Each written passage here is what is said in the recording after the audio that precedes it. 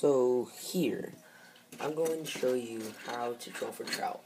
So first, you're going to want shiners, just like this, right? And for little rainbow trout, you're going to want 8-pound test line, really light. Just get a spoon, or you can get other,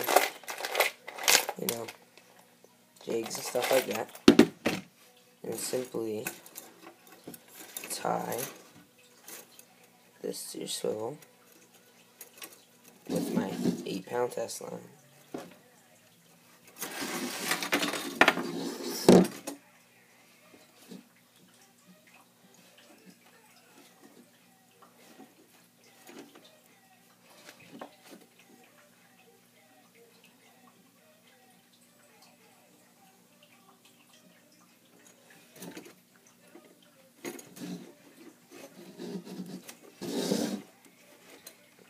Just like this, and trim away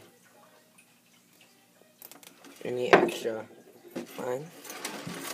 Then what you're going to want to do after you attach that is you're going to want, like a foot in length to make your bait look like a straggler when it's in the water and it's trying to catch up with the rest of the group. So, put it back 12 inches, then simply attach it to your line.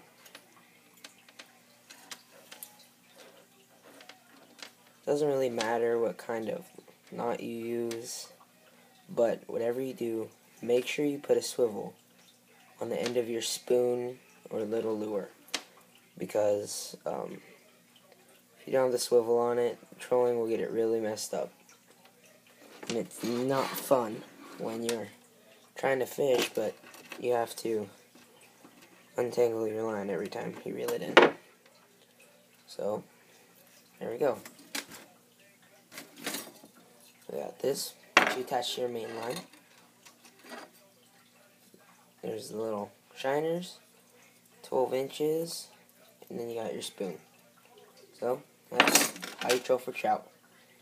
And I recommend going slow as your boat can go, or just use your trolling motor. Not too fast, but fast enough to where your lines don't sink down to the bottom. And that's it.